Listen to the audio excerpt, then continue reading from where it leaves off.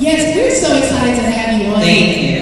And I think you have a pretty interesting story because you've been through the roller coaster of experiences in your background and your relationship with Dave, and here it is now. And it's so funny. My husband said he was asking last night, like, isn't it crazy that people are like, hi, wanting to know who you are? But what does it feel like having gone through the fight of wanting to encourage your spouse to quit?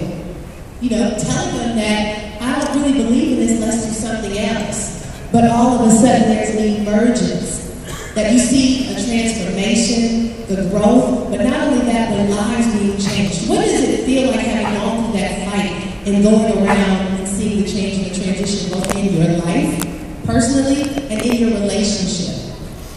Well, it's just absolutely incredible. It's kind of hard to find the words for it. And I don't often sit and think about it until moments like this. It's just, I think it really reminds me about what's most important in life. And the first two things that come to mind are love and faith. It took a great deal of faith to get through the period of time when we were growing the business with Dave and Ashley, and drawing upon our family and our loved ones just to continue to have the strength to see the vision, because it got us here today, and love. What I've learned in the process is that love is a decision. It's not a feeling. Love is a decision, it's an action. And David has taught me all about that, and so we made the decision to love each other no matter what, and it's gotten us here, and we've been able to share that gift with everyone else, which is a huge blessing. So. Well, let me just ask you, what would your recommendation be to someone that came here today, and they might not see the vision initially, but they're here just to support? What would you recommend, and what would your suggestion be to them to maintain the belief with their spouse until they actually really get there? What would you suggest?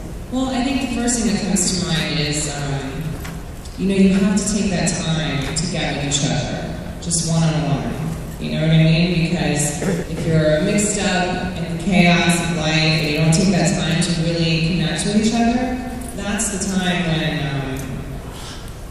you can really stand side by side and see the vision together. You don't want to be facing each other or facing away from each other, you want to be facing in the same direction. And it takes that time. Dave and I try to make time to be together, just us, at least once a week, and just really connect to make sure we're still in line with each other, we're still have the same vision, we're still, working towards the same thing. That's really important, I think, to take that time and get with your partner and just connect, And I think when you do that, the truth comes through, and then you can apply the things that we're talking about here, that all of us are talking about: faith and love and hope and compassion and unity.